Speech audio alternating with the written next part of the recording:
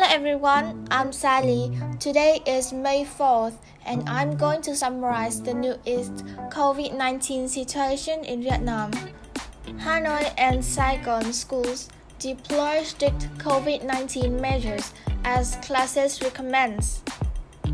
Students returning to school in Vietnam's two largest metropolises have to undergo body temperature checks and sanitize their hands to keep coronavirus at bay.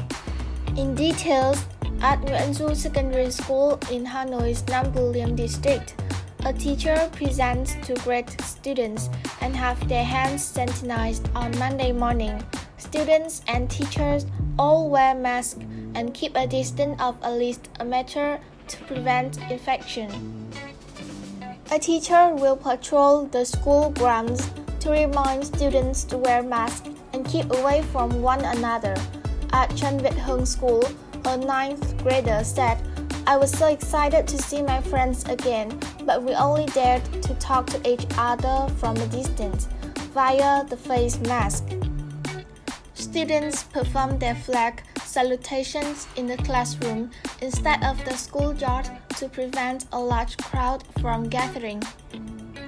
The school's timetable is adjusted, so there are only 3 to 4 periods a day, with breaks extended by 10 minutes, so students could have more time to wash their hands and check their temperatures. To ensure appropriate distancing measures, Nguyễn Du Secondary School splits its study time into morning and afternoon slots. Besides, each class is split between 2 rooms with only 1 student per table, each sitting at least a meter from each other. The school has to satisfy several standards as requested by the Ministry of Education and Training, such as mandatory body temperature checks and distancing measures to reopen. Students will be able to hand out free masks to their classmates, each receiving 9 in total, and they will learn about measures to prevent COVID-19 during the first class of the day. Trung Vương High School has prepared 50 electric thermometers and a team of voluntary teachers to check body temperatures.